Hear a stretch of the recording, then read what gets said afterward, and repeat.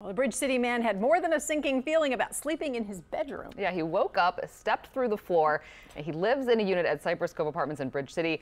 And Jacqueline Quinn shows us what happened.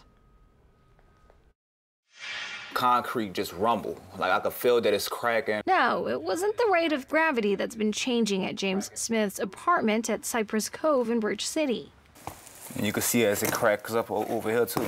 But Monday, when Smith woke up to get ready, he tripped over his Bluetooth speaker on the floor. When I went to lift, it wound up crushing it some more. So when it wound up falling in, I caught myself trying to manage myself on the wall. His foot, however, fell into the carpet, into a hole caused by crumbling slab underneath. Smith says the fall injured his ankle. That's why he now has a brace and crutches, but it could have been worse. I have a 3-year-old daughter. She's very active, honestly. Fortunately, he says his daughter was not around when the floor collapsed.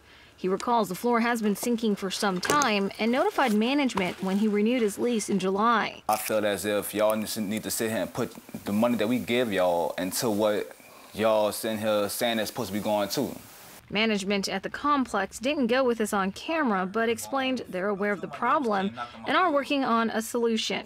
Smith also tells us his unit has leaky windows and his neighbors have other maintenance problems. However, he wonders how many others may be facing the same problem about the floors and not know it. Like, I feel as if I know for a fact every company has to meet a certain criteria. I know that. For now, Smith is left worried about sleeping in his own bed at night, hoping the crack in the floor doesn't get worse.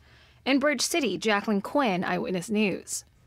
Assertive Management Group is the company that runs the apartment complex, and it has more than 1,000 units across Louisiana and Texas. We reached out to the community director, and we are still waiting to hear back.